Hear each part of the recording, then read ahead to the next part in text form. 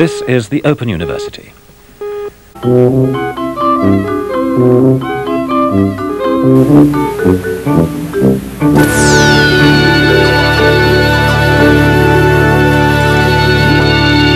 Good afternoon, students. It's time for another lecture, another peek into what's rattling around in my brain. And today it's stuff to do with this man behind me, who is Guy Debord, who in 1967 published The Society of Spectacle, which was an amazingly prescient take on the world we still very much live in, a world dominated by images, in which relationships between people are mediated by images. God knows, in the age of Instagram, in the age when you see people's first reaction to any new experience is to find the Instagrammable spot from which it will be visible and which will make other people on social media envy them for being there. These are all the first things they see, rather than simply the spatial and experiential moment of encountering this new thing. So this is all really confirming what Guy Debord spoke about. And it's kind of interesting for me as a Scot. In Scotland, we really have industrialised the festival that's just about to come up, the winter festival, which we know as Hogmanay, or Hogmanay, it's pronounced in Scotland. And here in Germany, where I live, it's called Sylvester, and it has quite different cultural contours. Sylvester is really... it's a strange kind of what I call repressive desublimation, or what Marcuse called repressive desublimation, a sort of toxic inebriation, literally with alcohol, but also with the sound of mortar fire. To me, it sounds like mortar fire. These huge fireworks are released and thrown at people as they walk by on the street from balconies, thrown into underground trains. There's a kind of sense of disorder which spills out over German society, really just at 2 points of the year, which I've noticed, which is January the 1st and May the 1st. And they're both rather dangerous, kind of civil war kind of atmosphere. You feel like you're in Lebanon or, somewhere. A bit like the Brixton riots. When I walked through the middle of the Brixton riots in the early 80s, and I think 84, 85, that sense of a city just spilling over into disorder. And when I first moved to Berlin in the early 21st century, May the 1st it genuinely did involve a lot of burned cars and people throwing cobblestones at the police and things like that. It was more of that 1968 kind of May situation, whereas now it's become a bit more organised and spectacular. And this is what we see in Edinburgh with Hogmanay. When I was a teenager, Hogmanay was a free-for-all. It was like those rugby scrums in which a whole town is playing a kind of rule-free rugby against each other. Except that instead of tackling people, you were kissing people. There was this amazing kind of, and this was pre-AIDS, of course, pre all the hygienic kind of concerns which came up with the AIDS era in the 80s. In say 1979, you would go up on the last day of the year to the high street, and then as midnight came, there would be this huge surge of excitement and a huge repressive desublimation, if you like, because everybody would start kissing everybody else and wishing them Happy New Year. And so I remember kissing the daughters of a family friend of ours, the Lethams, Delia and Susie Letham, who were kind of people I would never have kissed. They were, attractive teenage girls, and I was a teenage boy, a teenage virgin, who wouldn't dare have made any approaches to them, except when you would meet them on the street at New Year's Day, the early hours of New Year's Day, and then you could actually go and kiss them on the mouth. People would kiss strangers on the mouth, and people would jump on bus shelters, and there was a seething kind of mass of humanity, no cars, just sort of these crowds in the city centre of people embracing strangers and saying Happy New Year. Now, really in the intervening time, the 40 years since then, it's been a kind of mediatization, and what you get now is, first of all, you get gates around the city centre, and there's a company called Underbelly which charges people to enter their own city centre to experience, well, what do they experience? They see big video screens. They see maybe my cousin Justin playing a concert in the Princess Street Gardens or somewhere. They see a series of entertainments, including fireworks, which have been selected by this company in cahoots with the Edinburgh Council. So there's been a lot of protest and a lot of articles in papers like The Guardian and The Observer this year about the fact that people who live in the city centre have had to apply. It's a bit like the sort of toxic environment we're seeing in Brexit. People who've lived in Britain for decades having to reapply for their right to permanent residency, or their right to remain, as it's called. You have a right now to remain in your own house in Edinburgh, to enter it. It reminds me a bit of 9/11, when you had to prove to the police that you actually lived in the downtown area, as I did at the time, that had been cordoned off and sectioned off because of the attacks on the World Trade Center. Now this attack, again, that was an example of Deborian spectacle. When 9/11 happened, it was designed to be seen. It was a spectacular terrorist attack in every sense of the word spectacle.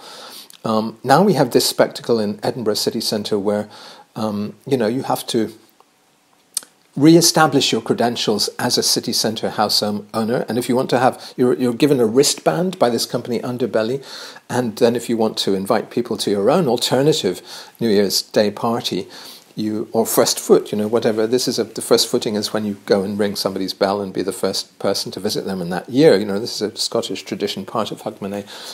You have to show your wristband and apply to the company for extra wristbands for all your potential guests. It's unworkable, completely unworkable. So there's quite rightly been a scandal about the privatisation of public space. This is something that many friends of mine are very concerned about. Just now I have a friend who works at Edinburgh College of Art called Emma Balkind, whose PhD was about the commons, the idea of commonly owned space and how this is being eroded by privatisation, commercialisation. Literally putting gates around the city centre, which then people are having to pay large. I don't know what the tickets are to get in for the Hogmanay celebration. It might be 25 quid or something. Underbelly, who organises this, is also a company that is, to a large extent, organising some of the festival fringe. So a lot of the same critiques applied to the Hogmanay celebrations that we're applying to the Summer Arts Festival in Edinburgh. And I addressed this back in August when I talked about a guy called Bonnie Prince Bog. The Edinburgh Festival is a spectacular exercise of lies, hype and profiteering. An annual occupation by cunts for I thought cunts. This was uninternationalist of him. I thought he was being chippy because he wasn't on the same grounds. You could attack football and you could attack shopping centres and all sorts of things. Of course, it's a profiteering, spectacular event. But, our economies are transforming more in the direction of spectacle and of tourism. And my point then, because I was talking a lot about touristification, over-touristification, the negative and the positive effects of that. The negative effects are obviously Airbnbs. Edinburgh has a huge proportion per citizen of Airbnbs, twice as many as London has, for instance, and putting the rents up. But the positive effect is that there is still an area in which you can be, as a citizen, free and playful and irresponsible if you're a tourist. And I've lived as a tourist, really, for the last decade in Japan, and found that freedom absolutely essential. I didn't want to have to go through the increasingly difficult processes of immigration, right to remain, all that stuff is becoming increasingly difficult, especially in Britain and especially the West. Japan is actually kind of going in the other direction, developing tourism enormously, but also trying to make it easier for skilled, at least, migrants to come in, or people running supermarkets, whatever. There is a certain realization that because of depopulation in Japan, they need to bring in more immigration. But anyway, the spokesman always being quoted in these articles in The Observer and the Guardian about the Hogmanay problem with Underbelly is Mike Small, who happens to be my brother-in-law. I've mentioned him before. He's actually the grandson of the old minister from St. Cuthbert's Church. My sister married his brother, Steve Small, in the 90s, and they were married at St. Cuthbert's Church, which is right in the ticketed centre of Edinburgh, So I could see Mike Small being incensed in a kind of Protestant. There is this relationship between being a Protestant and being a protester, being an activist. So I could see Mike Small coming from this fine Calvinist tradition of railing against authority, but in the name of a different authority, which is the Christian idea of, it's an alternative, almost a Kafkaesque alternative world where the church might want to have its own authority in the centre of town through big churches like St. Cuthbert's. But then you have this entertainment, this spectacle company, this administration of spectacle by companies like Underbelly. Underbelly sounds suitably satanic and hellish, doesn't it? It sounds like this is the devil himself coming up to do his work of entertainment and divertissement, to distract people from their godly, better sides, their better halves. So this night, and I do think of it in terms of repressive desublimation, toxic disinhibition. These are things I always think about because I avoid the Silvesternacht especially as far as possible. It's increasingly scary to me. I jump every time people let off these huge bomb-like things. I always remember that Berlin was the old capital of Prussia, and the Prussians were known for their militarism. And of course, it was the center of the Nazi power sphere as well. So there is this very disturbing side of the militarism. I contrast it very much with the Japanese New Year celebration or Christmas, the Christmas lights and the New Year celebrations in Japan. At Christmas in Japan, you basically go to a beautifully designed city center spectacle in which they've draped light bulbs, LED light bulbs over the cherry trees by the Meguro River or along the Shibuya River, for instance, beautiful draped hanging lights just now and decorations, which people go to in very much the same Shinto spirit as they go to the other celebrations, looking at the autumn leaves, for instance, or looking at the cherry blossom in spring.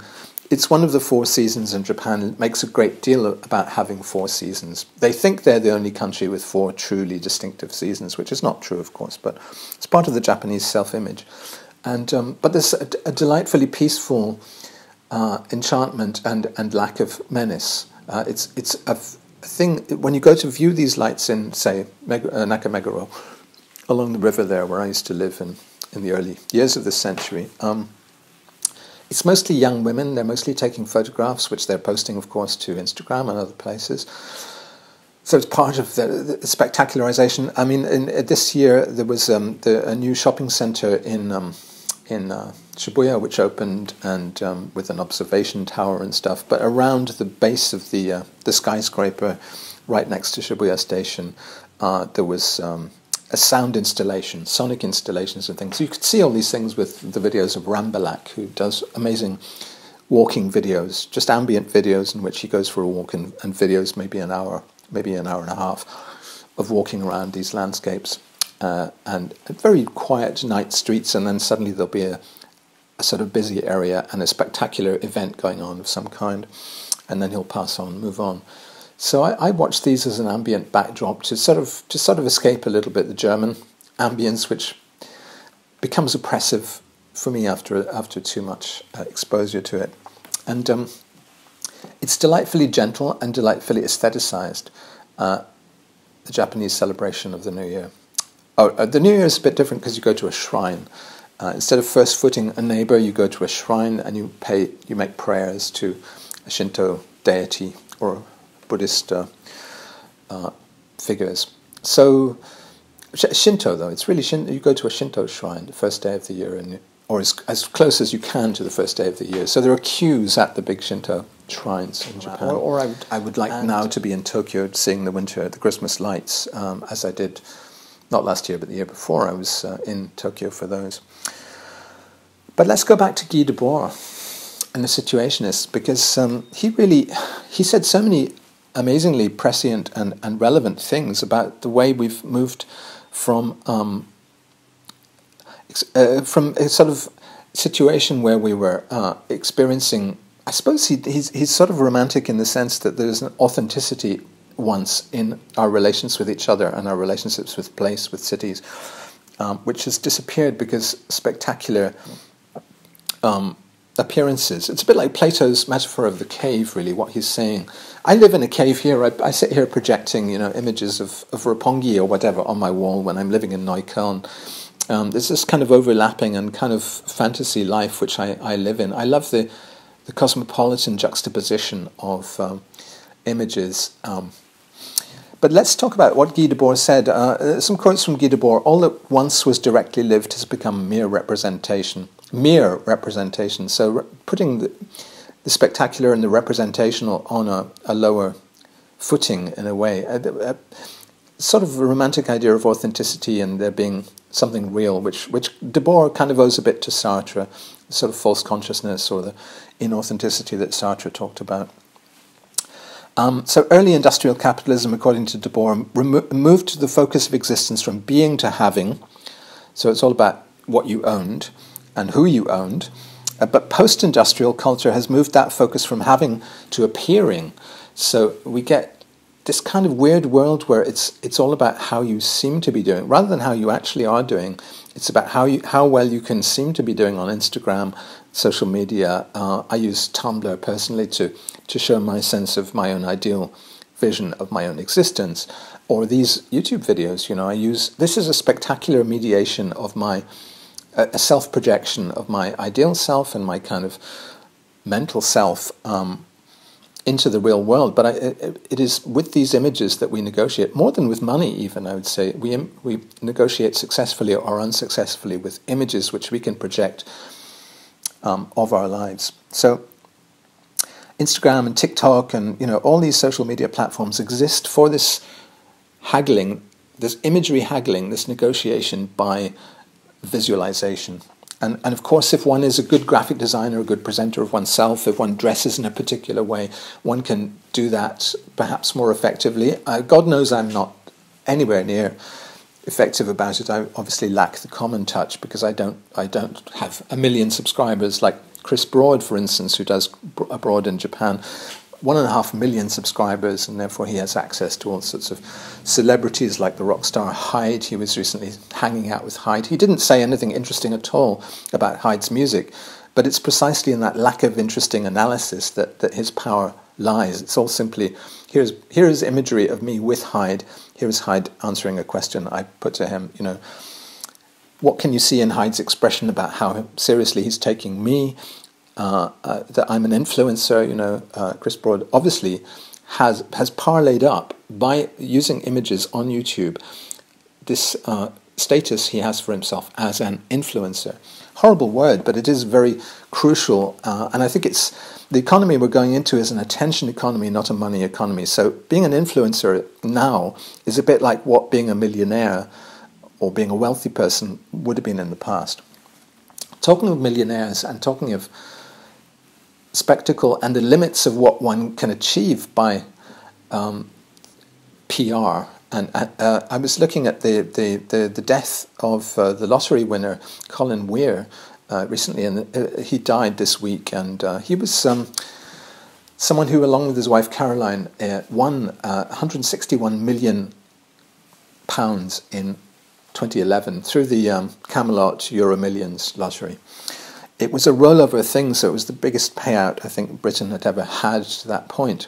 And there's a press interview in which he and his wife, who are both very blobby, physically very fat, talked about what they were going to do. But basically all they said was, we didn't sleep that night, and we haven't slept several nights since then. They were very inarticulate. Colin Weir was a STV cameraman most of his life, and then they bought this little house in Largs in Ayrshire, and when they won the 161 million, the first thing they did was buy a slightly larger house in Largs, and then they moved to Troon, an even larger house, quite a grand house that used to belong to a tea merchant in Troon in 2014. They had endless struggles with the council because they would, they would build garages and sort of sunrooms and demolish walls without planning permission, assuming that they would get the permission retrospectively. But the council decided to fight them on this old stone wall, which they pulled down and made them rebuild the wall. But they did a lot of really good things, like donate £1 million to the Scottish National Theatre, or £1 million to the SNP for the independence referendum in 2014. I think that was personally a great thing. And Colin was a bit of a fan of football, so he gave a lot of money to Partick Thistle to establish a youth training ground, and things like that. So they were giving their money away in to them, judicious ways. But money seems to seems to have ruined their lives in the end. I mean, Colin died at the age of 71, probably because of his physique and his lack of attention to his health. I think they both lost some weight, but not nearly enough. I don't know what he died of, probably some diabetes-related thing. I'm not sure, but 71 is a unfortunately, a fairly average age for a working-class Scottish person to die at. The life expectancy is enormously different depending on what social stratum you come from in Scotland. But he and his wife, they divorced. He moved out. He gifted his part in the house in Troon to his wife, and then moved to his own place on the coast, somewhere in Ayrshire. They never left Ayrshire. Which is funny because my sort of ancestors really, or my other members of my family on my dad's side all live in Prestwick, which is also in Ayrshire, very close to Troon. It's just really a continuation of Troon to the south, and Ayr. Both my parents went to Ayr Academy, so that's the part of Scotland we come from. And I think if I won 161 million, obviously I wouldn't stay in Ayrshire. I wouldn't stay in Scotland. I mean, I haven't lived in Scotland for decades, but I would go off and make an amazing house in Japan. But I don't know if even having a house appeals to me. I think it's very telling that people who win the lottery, the first thing they do is usually they split up with their partner. Something inevitably, in men, obviously, the sexual part of the male brain is like suddenly, oh my God, I could have any woman I want with this amount of money. And there's kind of Faustian pact, a Faustian element to lottery wins, which makes them fascinating. And we see, first of all, the marriage breakdown, properties separating, and conflicts with the authorities, because of course not everything is possible when you have, just because you have a lot of money. There are still rules and regulations, and there's still all these people telling you what you can and can't do. There's the time it takes to engage workers to build your dream house and to modify your dream house and all the rest of it. So management of the money becomes a huge thing. But so why am I talking about them? I'm just thinking about them really in terms of the difference between what you can. I mean, they were pretty terrible at projecting an image of happiness. First of all, they didn't really achieve happiness for themselves. They did contribute to other people's happiness by donating the money. And I think that's probably the sort of Christian message in there is, if you do get a lot of money, suddenly give it to other people, because that's what will make you happiest. It won't necessarily improve your life as much as you think. And of course, the hedonic treadmill dictates that after about a year, your happiness levels will go back to normal. You will sort of take for granted your good fortune that buoyed you immediately after it happened, and you will just sort of go back to a kind of ticking over happiness, or you'll realize that you're actually perfectly happy before, and that the money hasn't improved your life very much at all, if at all. So Christine sold Frognall House in 2019 for less than she bought it for. I don't know where she lives now, but Colin is dead. Christine, a widow. I think they divorced actually. But Debord said about celebrity that the status of celebrity often, or he actually mentioned lottery wins. He said the status of celebrity offers the promise of being showered with all good things that capitalism has to offer. The grotesque display of celebrity lives and deaths is the contemporary form of the cult of personality. Those famous for being famous hold out the spectacular promise of the complete erosion of an autonomously lived life in return for an apotheosis as an image. So I guess the image of the Weirs would be that they're both blobby and large, and that gives them an everyman quality in today's Britain. And they're holding up this cheque which says 161,642, 161,642,000, blah blah, whatever it is, pounds, and that is a kind of a fantasy sum of money. And that's the image. The image is that they're holding up this oversized cheque. The ideological function of celebrity and lottery systems, says Guy Debord, is clear. Like a modern wheel of fortune, which is the old Roman idea of fate and the wheel of fortune, the randomness of good fortune and bad fortune. Like a modern wheel of fortune, the message is, all is luck. Some are rich, some are poor. That is the way the world is. It could be you. So there's a denial of the systematic nature of hegemony, the domination by one class of the other. I think Debord also says the whole point of our systems is to make the dominant class invisible. That is the class which one cannot name or talk about. I suppose we'd call it oligarchy, the oligarchs. And that is what, when you see the property prices in Edinburgh going up, when the prices in all the rest of Scotland are going down, you see basically forming an oligarchy, just as there is already in England and many other countries, especially America, this oligarchic structure of the increasing accumulation of wealth by a decreasing number of people. So this is what my good brother-in-law is struggling against, and I absolutely support him in that struggle. He's described as an activist, a writer and activist in these newspapers, like today's Observer, and he's certainly getting a spectacular status himself for being this kind of activist, this kind of protester or Protestant, if you like to prefer the old-fashioned ministerial term. I do support him, but I have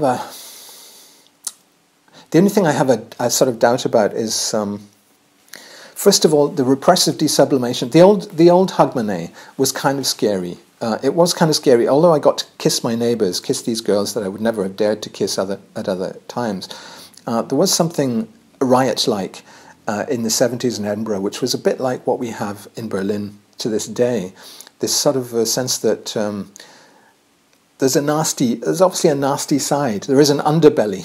Let's use that term, the name of the company that's organising the nice, spectacular Hogmanay. There is an underbelly to the New Year celebration, which is that people, especially at holiday periods, you see people's weirdness and their kind of unhappiness. Those who are weird and unhappy get even more so. I start getting weird emails from people. I see people on the street. I was walking in Berlin yesterday, or the other day, and somebody just stopped and stared at me and started shouting at me because I was dressed funny, or I really don't know why. But it was a little bit scary because this person was obviously mad. There are so many mad and disabled and kind of disgruntled people around, and you really see them at this time of year. You see the people who are the rejects of the system, the losers, the weirdos, and that underbelly. Something seethes out of that underbelly into visibility, into spectacle, or in conflict with spectacle, because you have the spectacle. Not so much here. Here in Berlin, you have like winter fairs, a lot of Glühwein stalls. That's this disgusting smelling spiced wine that people drink at this time of year. Actually, ironically enough, the German winter fairs, which now have spread all over the world, are for me much more satisfying and authentic, inverted commas. In other words, they are more spectacular in Japan than they are in Germany. So I would much prefer to be at Ebisu Gardens Place, at a German style. They have a German style brewery there, and they have a French chateau. These fake plastic buildings from the postmodern period of, say, the 80s and 90s, which somehow make a kind of sanitized and spectacular version of the idea of Germany or the idea of France, which I find now very pleasant, because it's in Japan especially, it's in this harmonious, calm, and much less cold as well, because it's more temperate in Japan, environment. I think that's all I can talk about today. I've probably gone on quite a long time. Open University.